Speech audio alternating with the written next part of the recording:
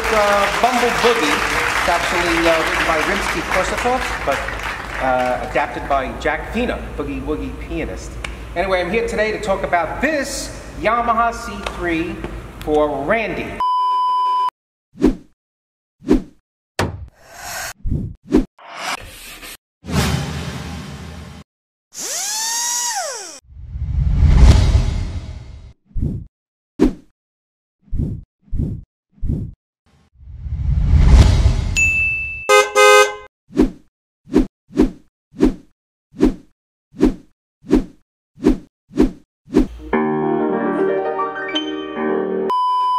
So this Yamaha C3 is a very late model that Randy's got coming his way. And I know that he's really, really excited because he's been waiting a very, very long time. Just that we've been so backed up here. A lot of people getting pianos. I guess they're home. You're not feeling well with COVID and they want to brighten up the day, so they're buying themselves a piano. But anyway, so we've been really, really busy here. And we finally got this piano going out to Randy. But anyway, this is, again, this is the Yamaha C3. This is what we call Yamaha C3 fully loaded. What fully loaded means, it has the PianoDisc iPad system. It also has the silent system where you can play the piano silently. So just a little tour of the piano.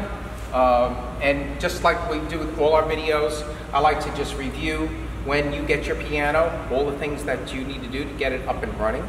So one of the things that we're going to do is that when the mover comes to your house and he sets up your piano, it's going to be set up like this. It's going to be all ready for you to interact with it and use it and all that. Play it yourself or play it with the machine. And what I'm going to do is I'm going to show you how to turn it on and show you what's underneath the piano so you're more familiar with it when it gets to your house. So anyway, I'm going to go over on this side. The camera can go on that side.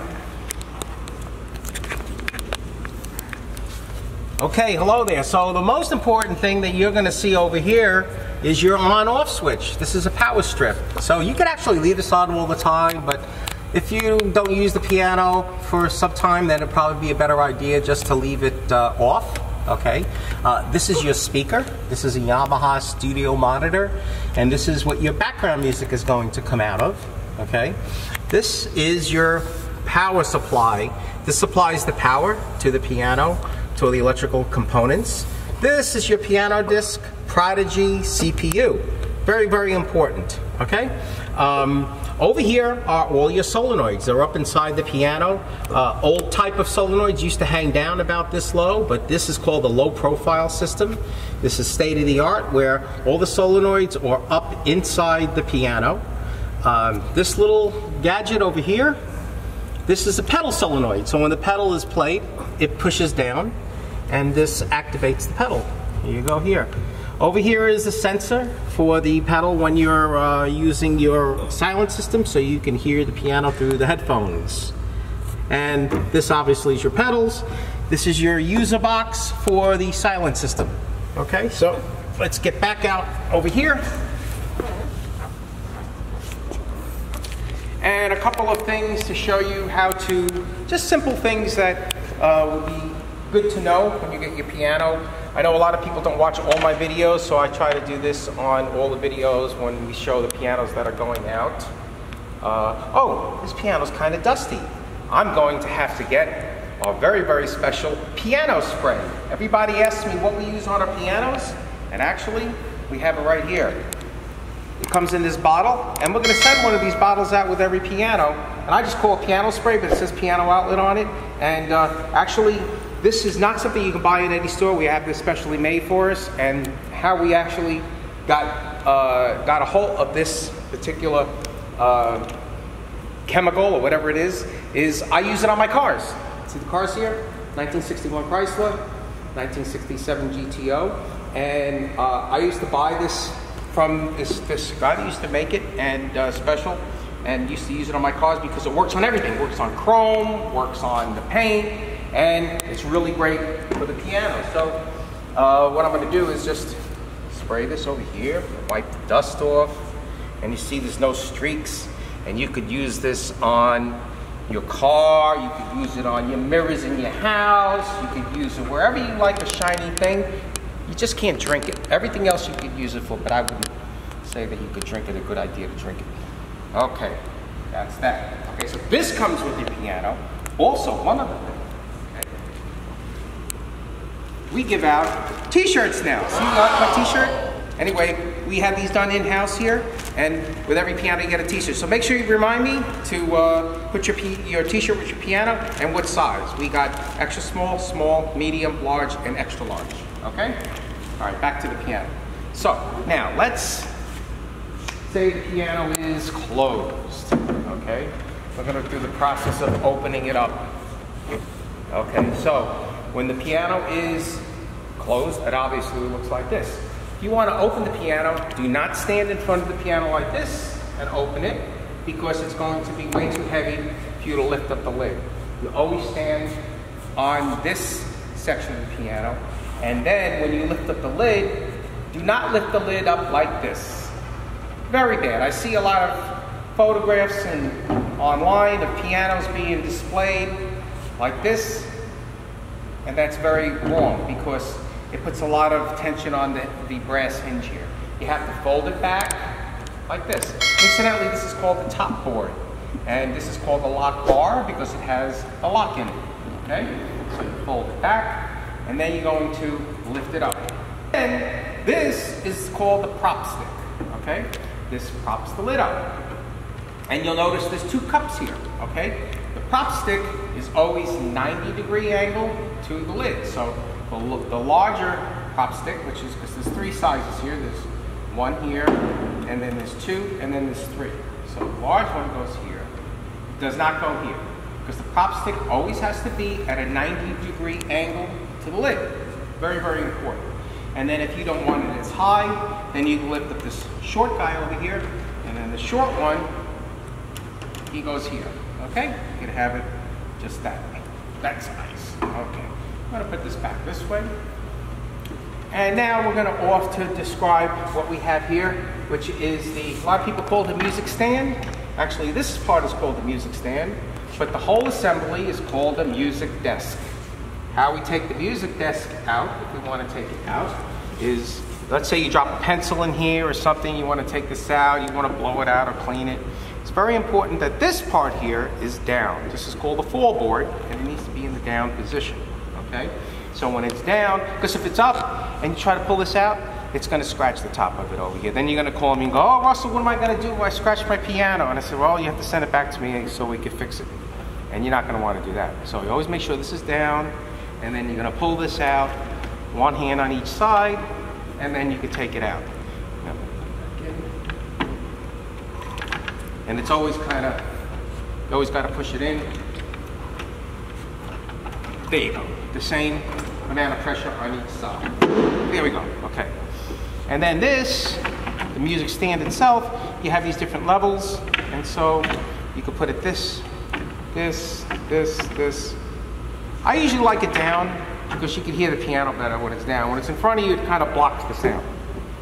And then your fall board here, obviously you're going to leave it opening and close it is pretty simple there. Okay, so next thing we're going to do is going to show you how to use the iPad with the piano. So let's assume that you have the piano turned on, as this piano is turned on right now, and then we're going to open it up. Now, usually when you get your piano, you may have already sent me your iPad, so I programmed it for you, so that when you turn the iPad on, it already links up with the Bluetooth on the piano. So if it's linked up to the Bluetooth, you'll see over here on the iPad, you're going to look on Bluetooth, okay? You're going to hit Bluetooth, and this is what you want to look for. PD Silent Drive Bluetooth Audio, and you'll see that it's connected. Once it's connected, it's all you have to worry about, okay? Let's go out of it, and you'll see here, this app here is the IQ app, okay? And then when you go into it, depending on what screen it is, you always want to press this icon down here, which is like a little iPad, and that gives you all your music. So I like to go up and pick something to demonstrate, let's say the piano, piano only. Let's see what we have here. Okay, so let's pick a little arabesque from Debussy. Okay, you see it right here, so I'm going to press it, and it's going to start. Okay, so now I'm going to press pause and just explain to you a little bit about setting the volume. this little speaker icon is for your volume. So you're going to press it here. You're going to see right over here, you're going to see this is the volume control, okay? This way is low, it's a slider. So I'm going to leave it in the middle here, okay? So that's your level. The next one is the balance between the speaker underneath and the keyboard, okay? Because on some of the music, you have background music accompanying the piano. So what you want to do is that if that's the case, then you want more piano because the background music is accompanying it. But a lot of it is also vocals. So if we turn on Celine Dion, you're going to want to hear Celine Dion's voice in the piano in the background. So you're going to move this a little bit this way, and I'll demonstrate that when we play it. But for now, let's just turn Debussy back on.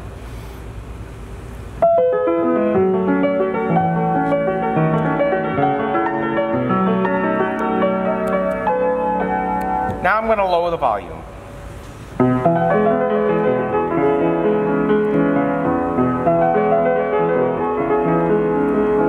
Now notice, when I move the volume control back and forth, I don't just move it. What I'm going to do is I'm going to move it a little bit and then wait and listen for a reaction.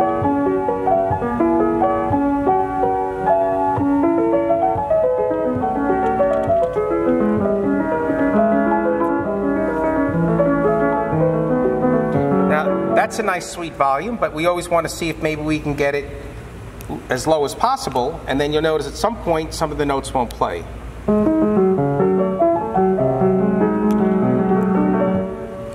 So see right there is a little too low because the notes aren't playing, so let's move it a little bit up.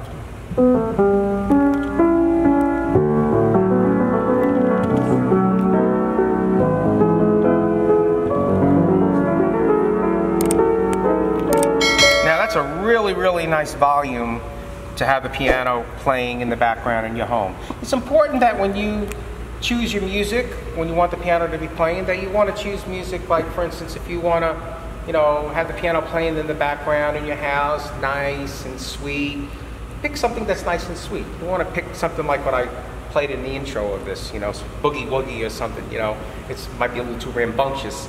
And if you get a phone call, then you'll have to turn the piano off or whatever. But just you want to try to set some favorites in here for different moods that you might be in that might work for you, so that you can enjoy your piano, not have it like annoying you sometimes. Okay, so now the second type of music that we have in here is going to be, and then when we want to go out to the main menu, we're going to press this, go back, and then let's say we want to listen to. Let's say Rod Stewart, okay? And I like this song, It Had to Be You. Okay, so the artwork's gonna come up. I'm gonna press play. Now, right off the bat, the vocal is too low. You hear mostly piano. So we're gonna make an adjustment here. So we're gonna move this more towards the speaker.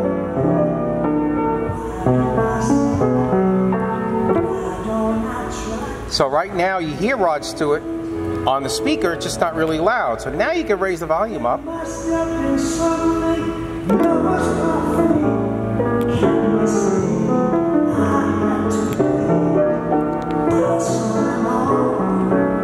Just couldn't fall to be there. It had to be you. It had to be you. I wandered around and finally found. We better cut that off, because if you play that too much, then YouTube will see that it's copyrighted and then like erase it or something, so you won't be able to see. The other type of software that we have that we'd like to show you is videos. So you have videos on here as well in your library. Okay. One of the ways that you see the video is that videos are always going to look like a video screen. See a lot of this artwork here, like Barbra Streisand, that's not a video. The video looks like a video. So you see over here, this is a video. Let's see, I got one of our favorite ones here. Oh, this is here. This is Natalie Cole. This is a good one. Let's play the Natalie Cole. Hold on a second.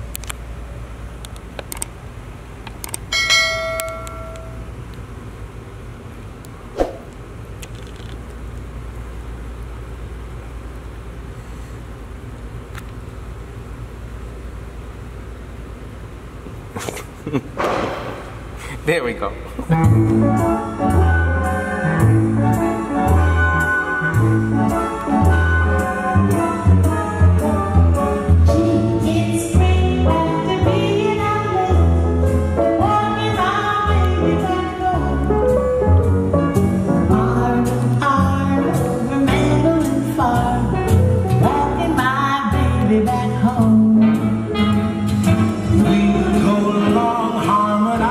Well, that gives you an idea about the video there. This is actually an updated app, so sometimes I get glitchy with it. I forget how to navigate through it, but it just takes a little practice back and forth. They just recently updated this about a month or two ago, and every once in a while my mind reverts back to the older version. But anyway, okay, so that shows you how to use the iPad with the piano, and obviously if you ever have any questions on how to use it, you could always give me a quick text or a quick call. And that last thing that we're going to do, that we didn't do with this piano, that we do with every other one, is just a little tour of what we do to every piano before they go out, which is only done here at Piano Outlet. We are the only facility in the United States that restrings every single piano that goes out. The reason why we do that is quality control. I know exactly the way the piano is going to come to your house. It's not going to be any dirty soundboard or rusty strings or loose tuning pins, because everything that we put in before the piano goes out is new. Okay? Any parts that we have to put on are Yamaha factory parts, but your piano might be 30 years old, might be 40 years old, but it's going to look like one that's almost brand new, pretty much. And it doesn't matter. That's the one thing about our pianos, because a piano is not like an iPad or a car that has a new feature every year, a new technology. It's the same technology.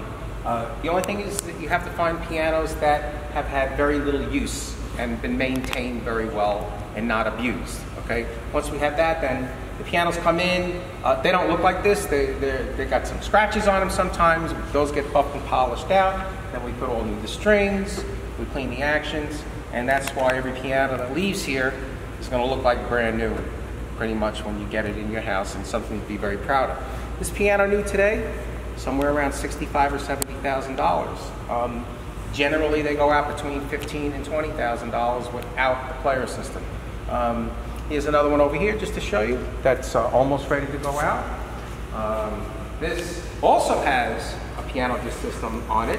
It's also fully loaded, but you see the inside here, everything is brand new. This piano looks just like the C3 on the inside, and this piano is almost 20 years older than the C3.